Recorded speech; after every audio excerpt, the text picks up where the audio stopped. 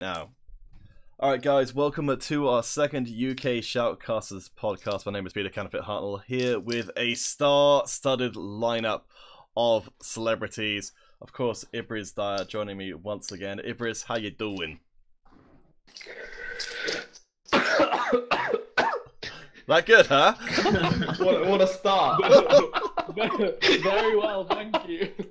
Oh boy. Moving swiftly on. All the better for hearing you cough out your illness.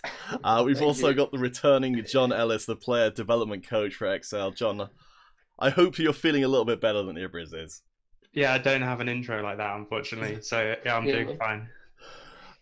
New to the podcast are Alex, not that Chrome Carmichael, a Shoutcaster. Alex, I hope you're enjoying this beautiful English weather. I'm having a great time so far. It's been absolutely fantastic. Just really happy to get talking about shoutcasting. All right, and last of all, we'll have Chris Stealth Curtis, caster, presenter, and host extraordinaire. Chris, how you doing?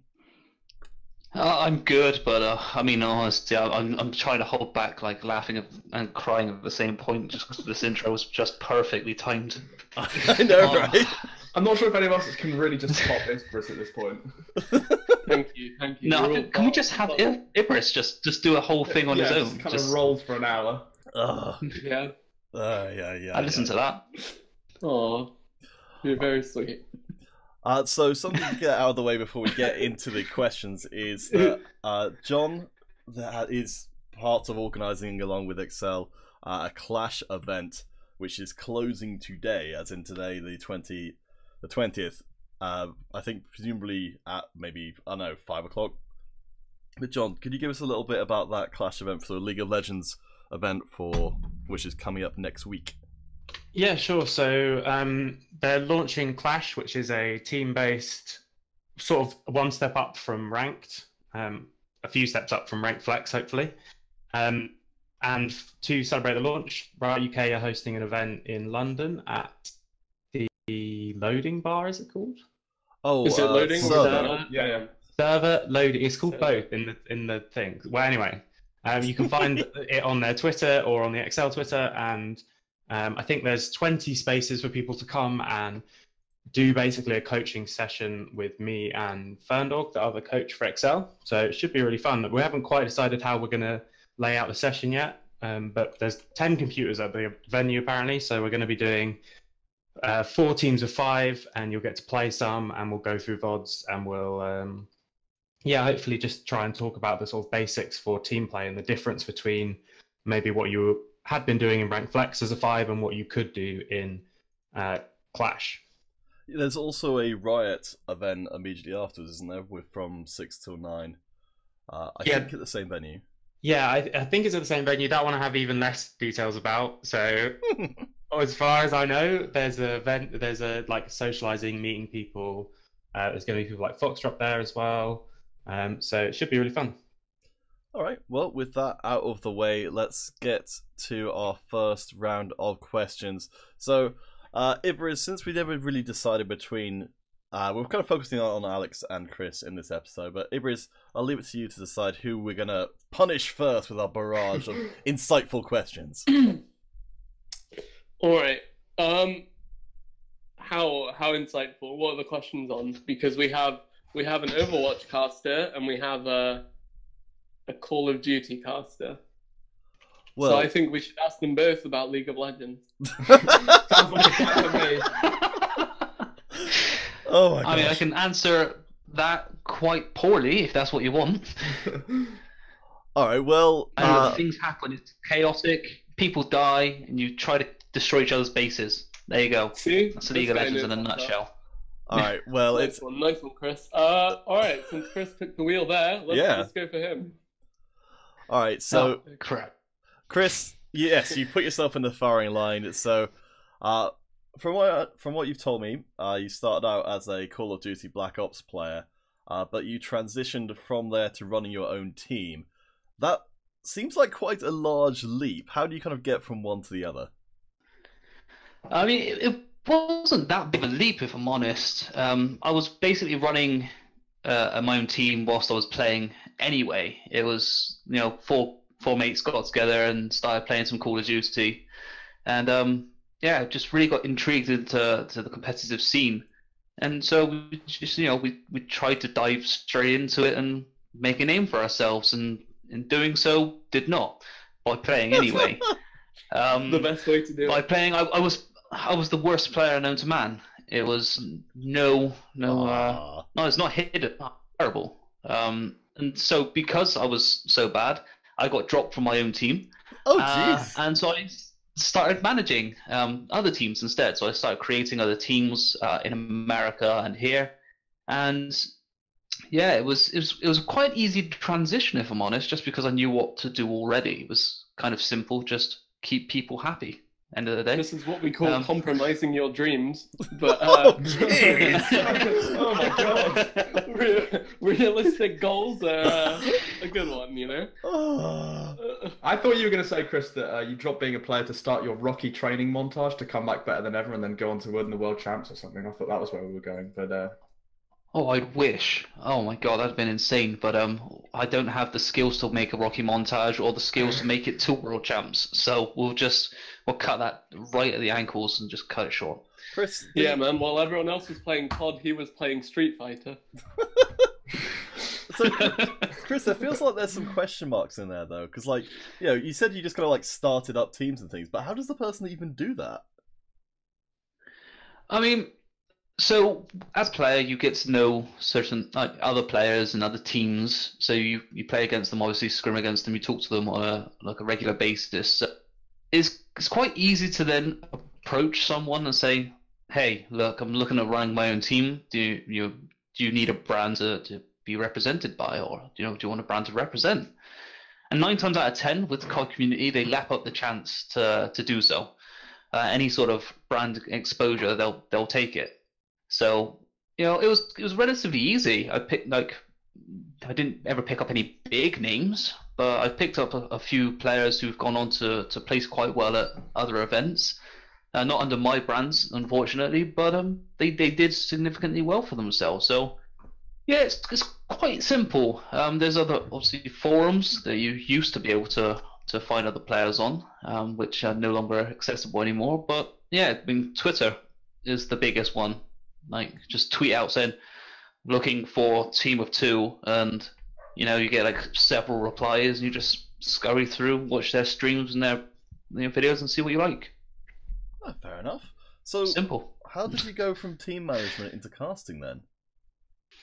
Well, that one was a bit of a weird transition, and it all escalated very, very quickly. So obviously from being a manager, I used to do everything within my power to showcase my teams to the best of my abilities. So what I used to do is I used to run show matches every Thursday night for my teams to play bigger and better teams that they wouldn't come across usually. In doing so, I used to stream it myself because nobody would cast it, basically. The already Call of Duty casters that were about refused to do it because they wanted money, and it was just lack of exposure at the end of the day. So I said, fine. I see. You were doing the equivalent of Bronze Sub Wars in Call of Duty. So handpicking a couple of people here Pretty and much. there. Own personal stream. Casters wanting money is a recurring theme across everything. But you understand that if they're established brands or people or whatever, they just I understand that they want compensation for their time, but props to you for setting up yourself and getting yourself into such a position. Anyway, I didn't mean to derail there. Please do continue how you transitioned from your own tournaments with whatever into this full-time career of whatever it is that you do right now.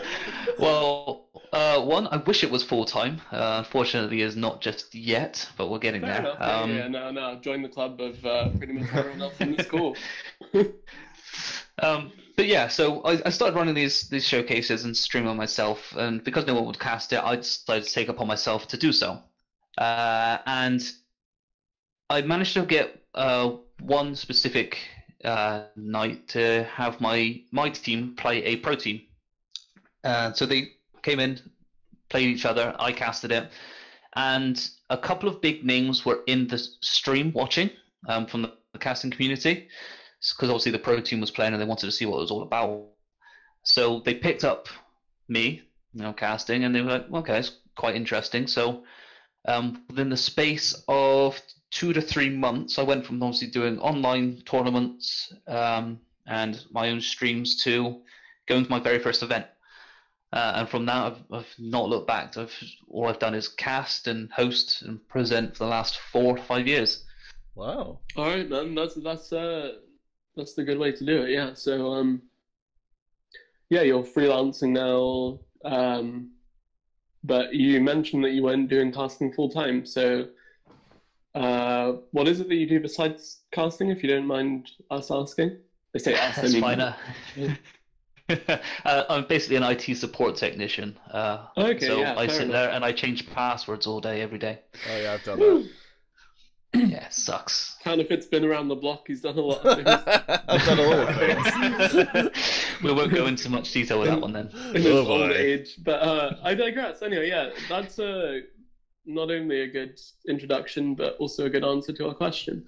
But yeah, anyway, moving on to our other guest, Chrome. I think we had a similar question for you in terms of what's led you to the career that you have right now. I mean, I started off very kind of basic. I think this was a good 2 years ago now, maybe coming up to 3 this summer. But there was my buddies. We always used to be big on CS at the time. It was kind of the peak of CS popularity, really. And we were all huge into it as a friendship group. But a lot of them were a lot better than me, so I just kind of played it for fun, took it less seriously. We all kind of enjoyed watching some of the matches streamed on Twitch. But I've always been the talker of the group. So they said some of them were playing in kind of smaller tournaments, not huge affairs, but some of the UK internal stuff, and they said, hey, they're looking for a caster one week, and said, why don't you give it a go? So I thought, this is great, this is my first ever cast. So I sat there with another guy. We started about 8, and it ended up with me eating cold pasta at midnight, living the caster life. This was the dream. And it was great. I enjoyed it so much. It was just talking, but doing it about esports, and combining that is really, really fun. And since then, I've kind of sprung less CS, more kind of moving into Rocket League, my main, and dabbling in Overwatch from time to time. But yeah, I think a lot of esports is kind of dumb luck and who you meet first and how you get into it. So I consider myself pretty fortunate that I managed to get into it when I did. Dumb luck, and then you end up casting Overwatch. Casting Rocket League of all things. Yeah, exactly. From one crazy extreme to the other, it just kind of swings. Yeah, man. Cool. Pete, I was going to say, I was curious because you said you do kind of cast a few different games. Mm-hmm. What is it that Rocket League kind of drew you to be sort of your main title? Don't say money. Don't say money. Don't No. say money. It was the money. Close. No, not at all. It was kind of after that, the decline of CS, kind of with the gambling stuff and the skins, it just kind of dropped off in popularity. Some of us, we started doing exams. There was less time to play it. Rocket League was a game that kind of fit that casual idea. You could play it for fun, and obviously the ranked games were only 5 minutes long, so far easier to do than a 40-minute average CS game or whatever you may have. So that was kind of where we, as a group, moved to in game, and then I kind of started getting involved with orgs and just saying, hey, what can I do? Kind of get involved. We saw the tournaments, and then it kind of springboarded from that into casting, and now.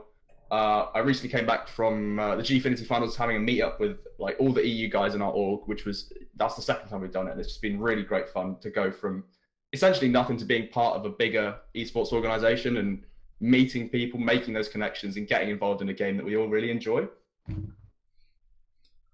Rocket League. Don't diss on Rocket League. It's actually one of my favorite games to play at the minute. No, I really like I'm Rocket so League. bad at Rocket League. I try, but I'm so bad. Well, yeah, mate, can you run a class for us afterwards? Oh, I'm no expert myself. I've kind of had to grind my. I'm sure there's many better people to do, but the beauty of the game is it's so simple in that your average viewer could just pick it up and understand what's going on. I think that's where some of the more established games, they do really well for themselves because they have huge player bases. Things like League, everyone that plays League knows it really well. But for newer people to have to put that time commitment in, it's a lot harder. Whereas Rocket League, it has that casual element, which I think makes it really nice to just jump into every now and again. It doesn't have to be a huge chore, whereas some other games can sometimes feel like it's a lot more of a time investment. Yeah, conversely though, you do have those like esports snobs, as it were, that are like, True. this is too. You're laughing like I'm one of them, but Oh, yeah, I am. no. It's all good. It's all good. I love my Rocket League, my car football. Anyway, yeah. So anyway, you transitioned into cast. Wait, so you never had any aspirations to playing Rocket League professionally or competitively or whatever? It just so happened that there was a vacancy in the casting department, and now you're pretty much. Okay, cool. When I started, I was bottom of the bottom. I was bronze 1, think lowest of the lows. So there was no hope in hell for me as a player. But I got involved. All of our bronze 1 viewers feel bad. Listeners. No, not at all. There's always a chance. I started bronze 1. We're ending up somewhere near diamond now. So how does John feel? John always feels amazing. What? I'm just confused. I'm feeling confused. How do you get confused about Rocket League, man? You just said it has no entry barrier. Oh boy. Oh no. To pivot slightly away from Rocket League for a second. No punches pulled. Wow. I guess this is for both of you, Alex and Chris. I noticed you both cast multiple first-person shooters. In fact, the same multiple first-person shooters, Overwatch and Counter-Strike. I know with Chris, we're having a sideline more in Call of Duty. I was curious, for both of you guys, how much of your sort of FPS casting how much do you feel that those games, or just FPS in general, have sort of a shared skill set, and how much is individual to each game? No, it's quite very similar. I mean, they're both point and click and shoot at the end of the day. Obviously, Overwatch has a slight added depth to it with its abilities and such, but I mean, COD and CS, basically the same thing. I don't disrespect any of the CS fans out there, and I'm going to get a lot of hate for that one. But no, it's very similar. I mean, the skill set that you need to be able to cast both, identical. You can see that there's a lot of ex-COD casters who've transitioned into CS quite fluently, such as Machine and Pansy, and it's quite easy to just pick up and get into. At the end of the day, there's so many tournaments and games to cast that there's always a need for casters. So it was just something that just flowed smoothly into it for me. I'd agree with that. I think the great thing about FPS games is a lot of the time, in a way similar to MOBAs, there's a lot more you can talk about with the depth of resource management. CS especially, kind of the economy, weapons, grenade sets, there's a lot more going on there that you can get into, whereas with a game like Rocket League, it's not as existent. So I think, especially with Overwatch, keeping track of all the abilities, ultimates, counter picks, all the rest of it, there's a lot you can get stuck into there in terms of a more traditional play-by-play color style. Yeah, play-by-play color style. Okay, yeah. Okay. I like how we're asking all these questions about Counter-Strike and Overwatch, and John's just there like, what? That's right. I'm enjoying He's deep in MS style right now. Yeah. I accidentally the first audience of this podcast. Yeah. Oh man. No, I was trying to think of a way to pivot to one of John's specific things. Well, I suppose this is going to be a bit of a leap, but whatever. So to take a break from the casting talk for a minute, so John, one of your specialities is in the content creation, which I'm sure that Alex and Chris have come across in their travels, at least in terms of having their casting content turned into other content. Do you have any advice for anybody out there in terms of trying to get into the content side of things? I mean, I think that the biggest advice, I was actually having this conversation with someone a few weeks ago. The biggest advice for people who are creative people who want to get into content, whether it's like a podcast or a show or like analysis or anything like that, is to actually just start. I see so many people with these great ideas of, I'm going to, invite people on from the UK League of Legends scene or whatever and talk to them and do this podcast or something like that. And then they don't actually ever give something a go. So I guess it might be worth talking about how I got into doing content for esports in general. Yeah. He's asking himself the question. Yeah. He knows what he's talking about, so he should. Well, I've got the sheet in front of me now. So Perfect. Quick, write it down and we can ask him and look smart. Yeah. Good sheet. Well, good sheet. But well, it does actually come back to my point as well, so it'll make sense by the time I finish the story. Excellent. So I was doing film at university, and while having esports as sort of a passion, and I was doing coaching for esports and stuff. But then when I started to focus more on doing film and doing documentary film, I just noticed that there wasn't very much content for the UK League of Legends scene, or almost any content. So we're getting to the point where players and coaches were doing it full time, but there wasn't anyone doing content at a professional level. So I just thought I'd give it a go, and that's what I mean. So I hadn't had any experience of doing event documentary. I've been doing cinematic documentaries, but I just contacted a bunch of organizations and said, right, I'll do it for free, just for expenses, if you don't tell anyone I've done it for free, because it might not be great. Cinematic documentaries. Yeah. Is that like recording part of Avengers on your phone in the middle of the... If anyone's actually interested, it's documentary for cinema. Like Wow. the kind of documentaries you'd watch in a cinema, not like a BBC one or something like that. Oh, excellent. But anyway, yeah. So I just started contacting organisations and just saying like, I've got no experience doing esports content, but I've made some films and showed them the films, obviously, and then said, yeah, if you pay my expenses, I'll come and do an event for you, and then we'll see what happens after that. So again, it's just about actually doing something. If people want to make films about esports, just contact people, ask them. The worst they can say is no, we need someone who's got experience. But especially if you go for, don't expect to be paid, obviously, and go for organizations that are on the smaller end, and just get your foot in the door and start it. Like getting your first on the bottom rung of the ladder, as it were, is so vital. And a lot of creative people struggle with the actually doing something. It's the same with like writing scripts and stuff like that. People have loads and loads of ideas, but you never actually write them or make them or everything like that. So that would be the biggest sort of bit of advice. Well, I'd imagine for a lot of people, the thing that's holding them back is just the idea that they would kind of be shouting into the void, as it were, making content that no one would ever kind of watch it or care about it. Like, how did you get over that kind of idea? That was an issue. I mean, I've never been particularly worried about that, so maybe it was easier for me than it is for some people. I mean, I make stuff that I like, so if I like it, I'm fine with it. So it doesn't matter if anyone else watches it, basically. I mean, to be honest, in esports, the biggest problem in my viewing content is because everything's so rushed and it hasn't quite advanced to the level of the other side of the industry. So it's sort of been way overstretched. You get so much compromise in terms of, there'll be like 4 coaches or whatever, but one person doing content, and you just can't produce good enough content, just with the amount of time constraints and stuff like that. So my problem was always the other way, of stuff like I wasn't happy with it, but people want to release stuff because of the like fan demand and that sort of thing. But I mean, there's problems both ways. And again, there's loads of reasons to not make stuff. Like it might not be any good. We you make might this let people podcast. down. Yeah. We just do it. Yeah. Yeah. We're being rushed by our massive fan base, and that's why the quality stuff is a bit here and there. But still, the thing is that this is a better podcast than one that wasn't actually ever made. So it doesn't matter how much just better the set the idea bar was. low If enough. they didn't make it, then we're still ahead of them. Yeah, man, it's a better one than the ones that don't have Pete in it. Oh, that's definitely true. I'm trying to figure out which way around that goes.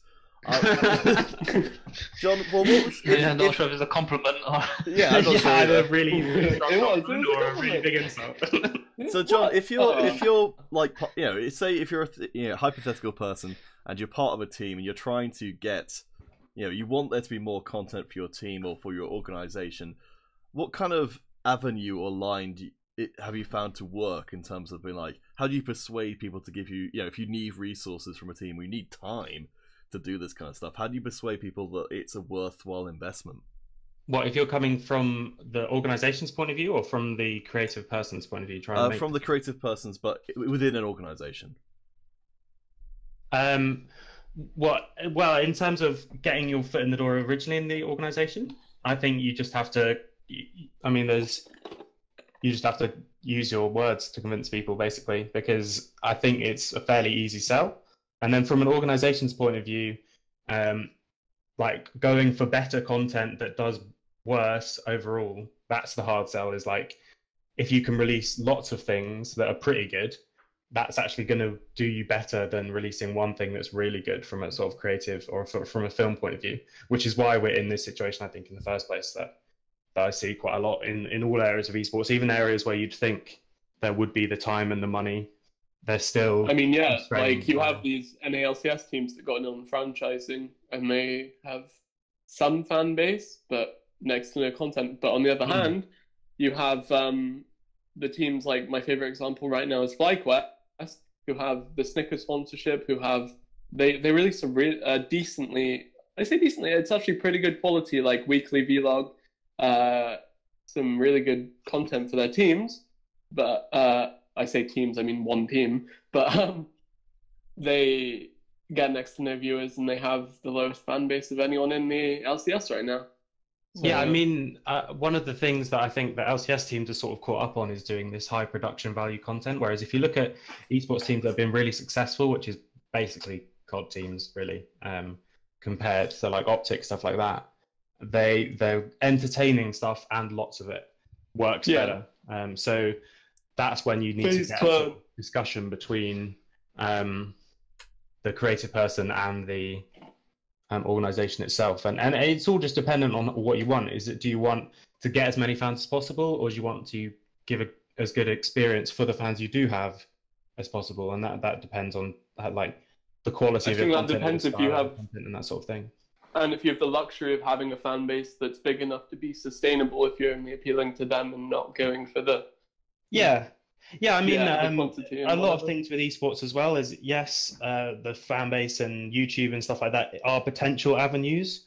But a lot of esports teams are mostly focused on performing well, and the way they get their money is sponsorships and stuff like that, rather than esports viewership. So, I mean, it's a really interesting like area, and each organization approaches it in a very different way. So it's quite interesting to see about how we end up with the end results that we do in terms of the differences in the content that people are producing. Yeah, man, that was a really good way to put it. Thanks for the insight. Now, our other guests, what should we ask them? Well, something which I wanted to come back to Chrome, Alex. So something which I think a lot of people may not know about in terms of projects that you've worked with, which are kind of interesting, is the digital schoolhouse that I saw asking around about. Could you maybe give us like a little overview of what it is and what your involvement was with that? So Digital Schoolhouse is, I'm not involved anymore with them, but I did a short stint as one of their Overwatch casters for a bit down in Kingston in London. It's a project all about getting kids and teachers more involved in schools with ICT, using games to help teach, basically. So they do lots of workshops within various university kind of ICT setups, as well as taking it to elementary schools, helping kids develop those skills that they need in a technological age that we kind of currently live in. So they ran I believe it was a promotional tournament for League, Overwatch, and one more game, which I cannot quite remember. But there was a series of kind of play-ins, and then at the end, they used the Gfinity Arena down at Fulham Broadway for their finals on April the 14th, which I sadly wasn't able to go to for another commitment. But it was a really good experience to get there and kind of network with the people that were running it. A lot of, when I was down in London, some familiar faces from the Rocket League scene, some of the team managers came down to come and talk to the kids. So it's just a really good way of getting a younger audience, as well as kind of teachers who you wouldn't normally expect to get involved. Sometimes you don't see that development in schools, and that kind of links to, again, development and talent pathways, getting involved with the scene and trying to bring kind of new life, if you will. Jeez. No, I can definitely appreciate I'm that. a bit of a rambler, I'll be honest. No, man, the G's was the bringing new life into it, like digital schoolhouses procreation. Oh boy, no, I think that's completely valid. I mean, I guess I'll throw it open to the rest of you guys. Like, what are your thoughts on like trying to integrate with schools and things to try and give people an easier line into getting into esports, be it in playing or casting? It's an interesting one, really, isn't it? Like, I mean, I remember being like 14, 15 years old, playing absolute tons of video games. My parents saying, "Why are you wasting your time with this?" And now it's just flipped the other way around, and they're trying to integrate it into schools and saying, "Look, it's a viable career now. Do it, everyone. Go play video games," which is great. I like it. I think it will be interesting to see how they develop it, if I'm honest, because it's not going to go one way or the other.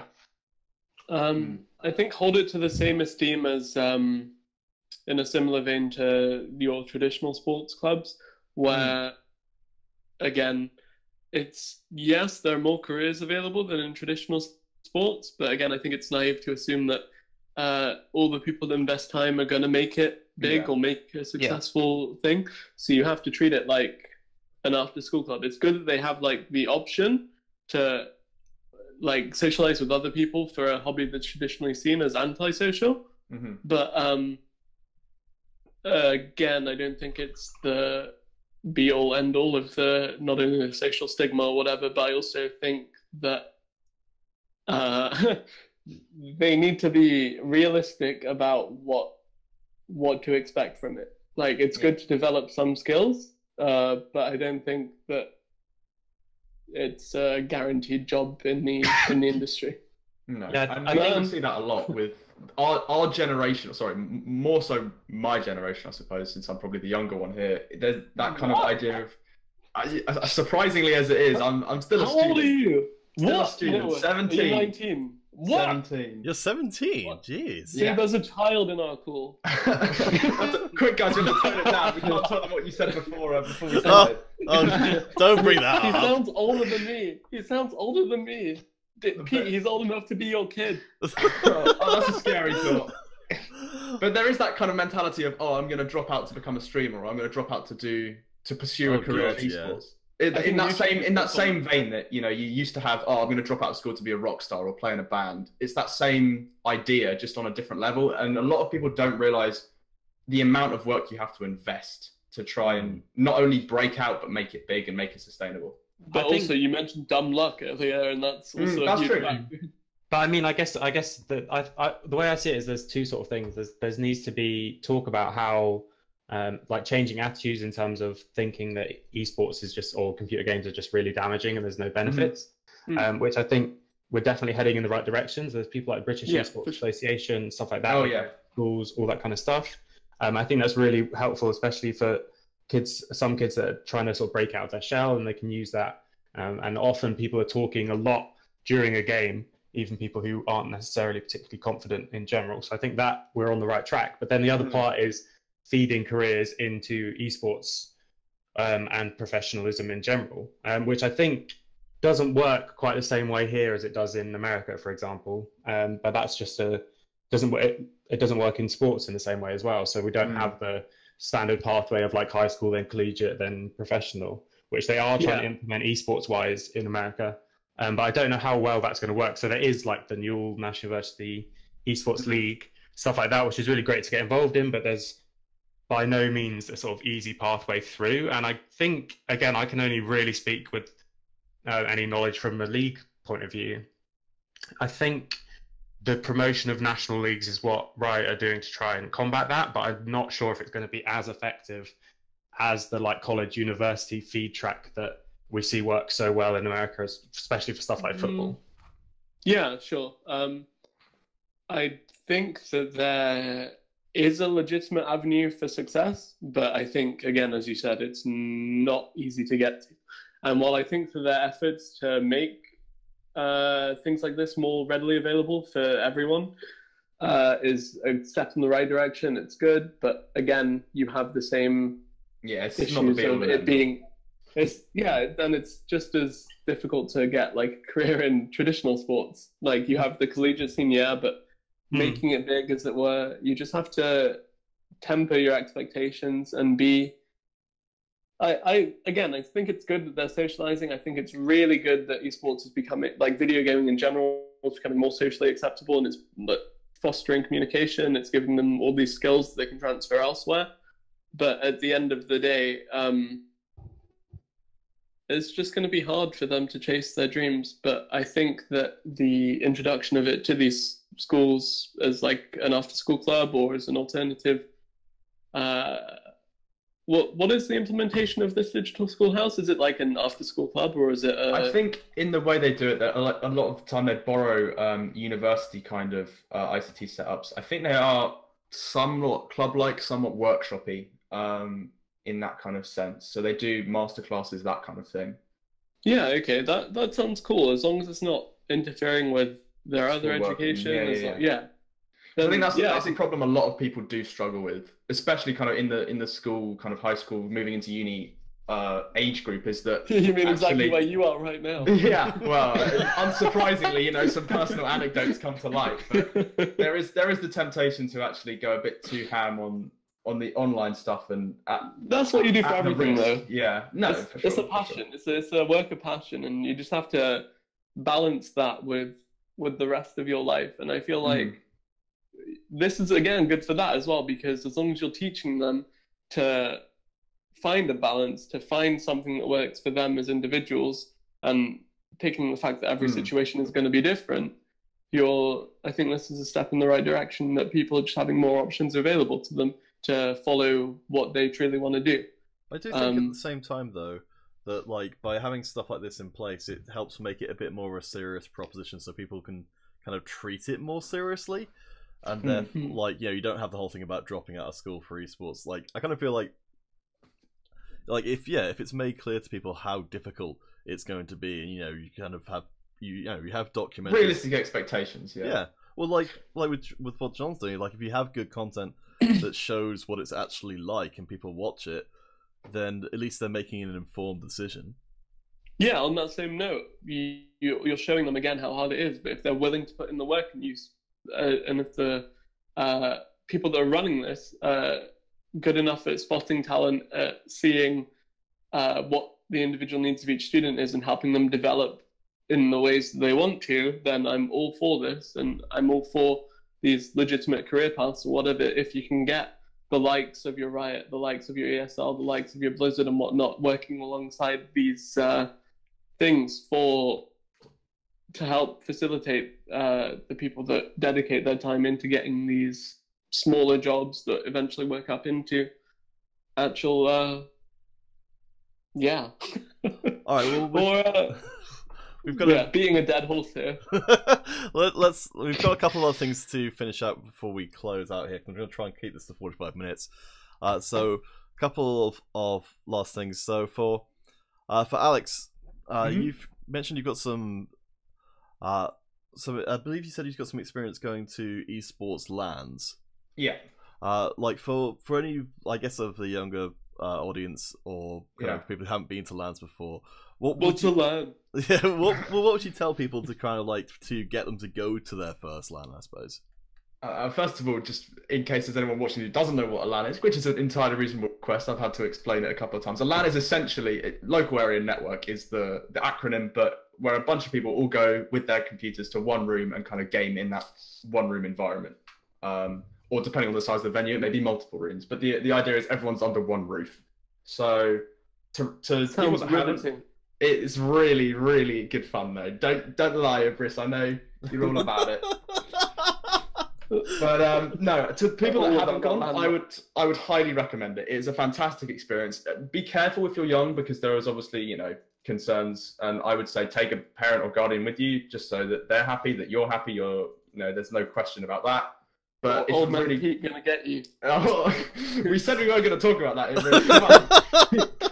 He loaded me with children's card games. Oh god. Oh dear lord. Drop from call. Quick, how do I kick him out?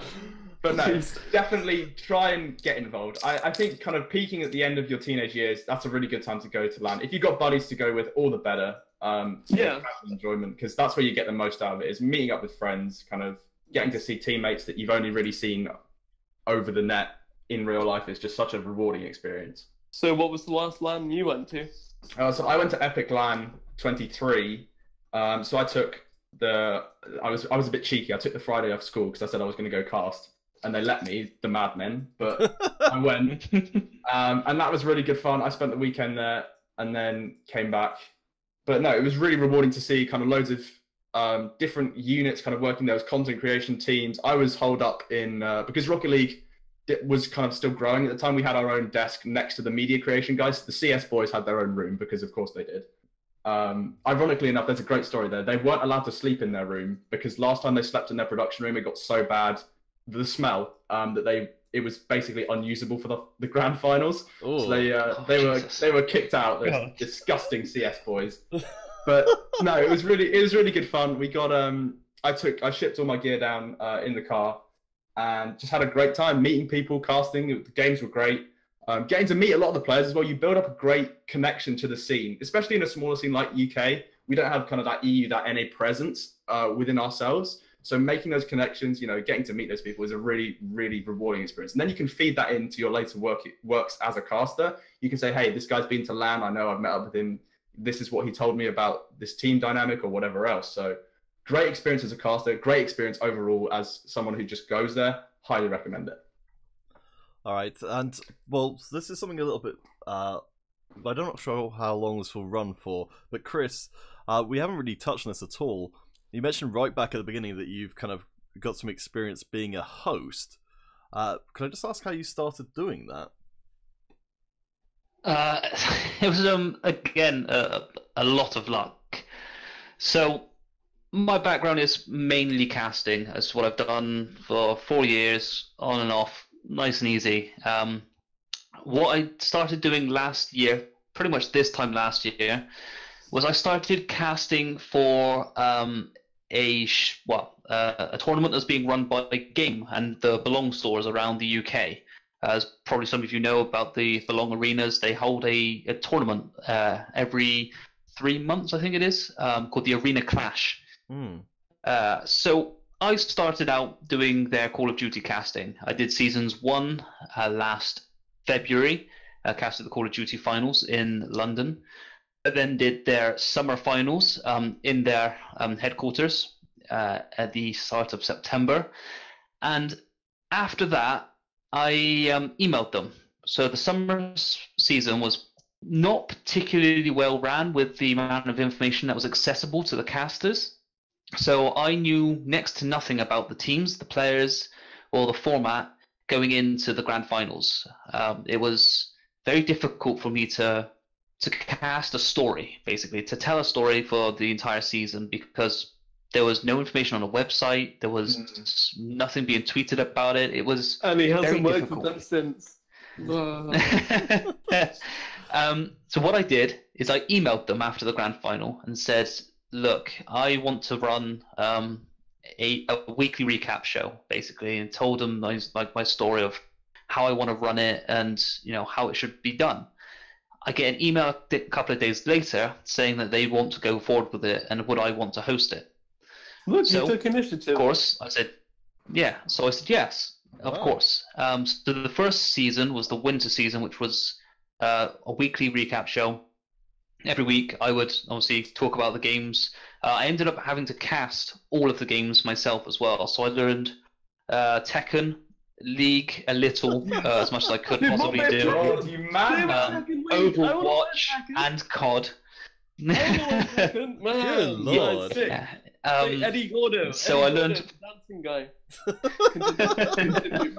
So it was the most hectic time I have ever had, but the most fun as well. So I would do a spot on camera in that week. I would then go and record voiceovers and then record my casting all in the space of a week for it to go live at 6 p.m. on a Saturday evening on Game's Facebook page.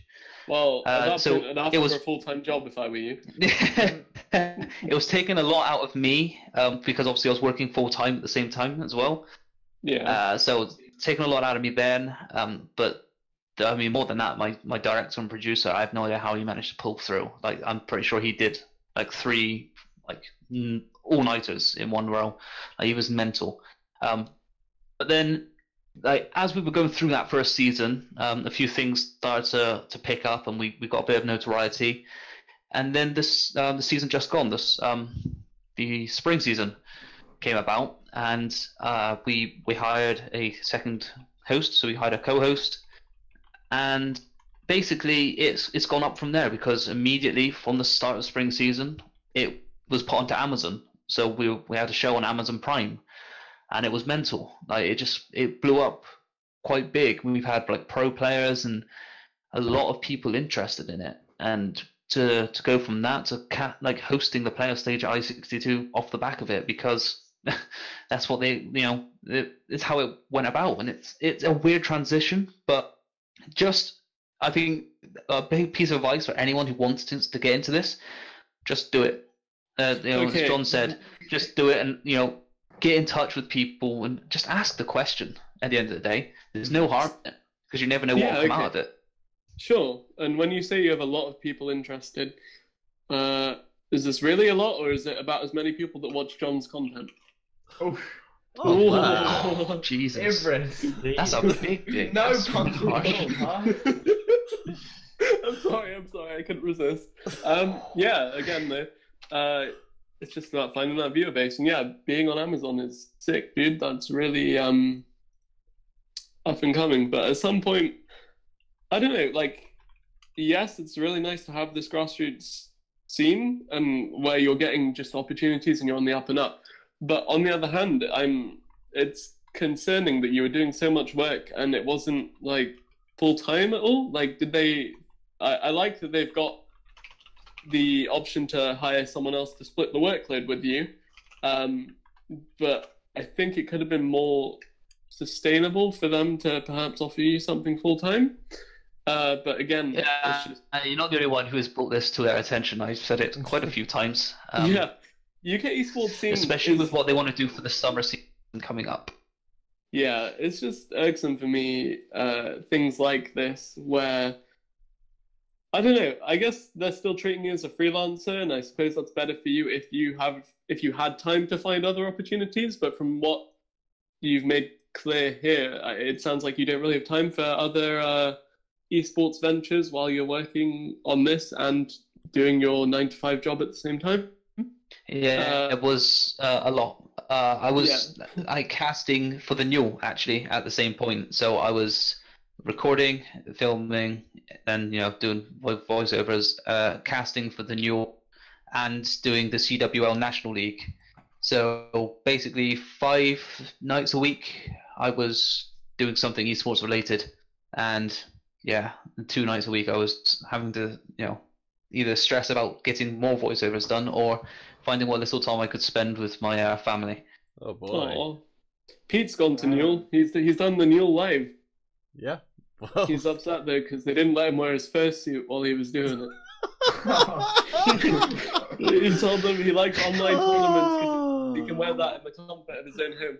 But, Thank you, Ibris. I'm so glad that you're along for this one. All right, we are running dangerously low on time, so I just want to pop back to John for our final thoughts. Well, I know we introduced you at the beginning of this as the player development coach for Excel. So I guess just if you've got a chance here to reach out to anybody who maybe is thinking of trying to get into the coaching scene, who might already be a shoutcaster or kind of just in the scene generally. Is there anything you'd like to kind of get out of them that you've learned that would make it easier for someone to transition into that kind of area? I guess on the same point that we were just talking about, there's not the infrastructure within esports to let people be full-time coaches, other than a few, especially in the UK, other than a very few options. Like, unless you're coaching for a top UK Prem team, you probably won't have a chance to do that. So that's something that I would say that's been yes, there is lots of money in esports as a whole, but there's not lots of money in, like, the more you narrow it down, the less and less money for there sure. is. When it gets into people organizations almost always, especially at this level, are incredibly friendly because they're small and they're passionate, and most of them either are still doing it voluntarily or have been doing it voluntarily for years. So I think with a lot of this stuff is if it's something you really want to do, you have to be prepared to do it for free. So I was a volunteer coach, for example. Wait, just quickly. I was volunteering as a coach for something like 4 years before I am now making like a living from it and stuff like that. So do have that as something that you're prepared to do if this is what you want to pursue. Yeah, sure. My question was about that, actually. You said that it's not really financially sustainable unless you're a coach for one of the top UK Prem teams. Before this year, were there actually any full-time coaches in the UK Prem scene besides, well, I mean, even including the top teams? I mean, there was people getting paid. I don't know. Yeah, if but people it who wasn't could dedicate like their full time to it. it was hosting Belong at Game tournaments kind of paid, wasn't it? Yeah, so I think, well, I took a break from coaching to focus on film in the last year. Well, year and a half now. So that would be the time that I don't know. So now there is. When I stopped before, there wasn't, and I don't know about in between. Basically, I think probably just a transitional period. But I think again, each season there is going to be more and more teams. Having the full-time coach. Yeah, getting coaches, getting gaming houses, all that sort of thing. So I mean, now is a really exciting time to get involved in coaching. And again, I would just start doing it. If you can't find any there's no second division anymore, but any sort of high-ish ELO teams that want your advice and your input, then just do it wherever you can. It's still beneficial in terms of learning how to coach, how to give people information to coach bronze teams. It's still just as useful practice as a coach, because the biggest thing with coaching is there's a lot of people who know a lot about the game in terms of how they can break it down. Obviously, a lot of color casters, it's quite an easy transition. The thing with coaching is you have to be able to teach people the stuff you know. So it's not good enough just being a sixth voice on a team who just happens to know lots about macro. And that's not going to be as effective as someone who even knows less than the players, let's say. But you have these other roles like assistant coach to the head coach. And I think it's about being a good teacher, especially if you're working in the UK scene, because a lot of these teams don't have the luxury of having the assistant coach. Like they're barely sustaining enough to pay the head coach. But I think, finding the balance between knowledge and teaching is a tricky one. But on the other hand, if you've got a ton of knowledge, you're still of use as long as you can convey that to one person that can. Definitely. All I'm saying is that just because you're coaching people who are bronze, don't think that you're not learning something as a coach, even though, they're not going to be able to do all these crazy macro plays that you have in your mind, but identifying their biggest weaknesses and prioritizing what you want to work on and finding a way to work on it, like how we're going to play these next set of scrims or however you're doing practice, so that we can work on your biggest issues as a team. That's the stuff that's useful, and that can be useful regardless of who you're coaching. And again, from an organizational point of view, if you're, let's say, one of the lower teams in ESL Prem and you're looking for a coach or you're looking for a new coach, I don't know how a lot of their staffing works, but the difference between someone who's just like, I could convince you in an interview that I've got really good game knowledge, or someone who's like, I've got good game knowledge and I've been coaching any team that I can get my hands on just because I want the experience and I want to practice and I want to get as good as possible, that's obviously going to be something that will set you apart. So again, it comes, not quite the same as the content thing, but it does come back to just get started. Yeah, this isn't just the league either. This is for yes, it's for the other esports as well, but I think League is actually doing a little bit better than them in terms of sustainability and in terms of the weekly league. But as the other guys said, there are opportunities in the other scenes, but if you're looking for such a specific role as coach, I'd say be wary of and be realistic about your expectations for what you can find within the UK scene, because the UK League scene, as we've heard a lot about, is not all that big, and the scenes for most of these other games is even smaller for that in the UK, to be honest. I mean, hopefully with the things like we've got the British Esports Association bringing out the NSC, the new kind of university league, not to bring up any rivalries between that and the Newell, but stuff like that, the Oxford Cambridge varsity coming up soon as well. There is it's not for definite. Don't get me wrong, but there are kind of increasingly efforts to bring that to the UK. Obviously, with things like TESPA in the US, there are much more opportunities within that. So yeah, no, I'm Just totally looked into this. What I was saying is that if you're willing to get involved now when there's not like loads of for sure, money's everywhere, that would put you in really good stead for the when people there's actually when there is on. stuff. Yeah, it's like do we get the people who are just coming now there's money, or do we get the people who've been doing it as a passion for the last year or 2 years or whatever it is? Yeah, okay, and I think that's just about it. You know, I was going to make a joke about how it's getting late, but then I realized there's a time difference between us, and it's only like 1:45 in the afternoon there, and I was going to be like, oh man, I think Alex has bedtime before school tomorrow. No, joke's on you. I'm on study leave, so I don't even have school. Study leave, man. I remember study leave. I do nothing. Wait, did you say you were 19? Don't you still have like? No, I'm 17. Yeah, but I mean, inference is not exactly. I'm 22. Oh, I thought you said you were 19. I thought he was 19. All right, well, I think this is as good a time as any to throw this podcast into a dumpster and set it on fire.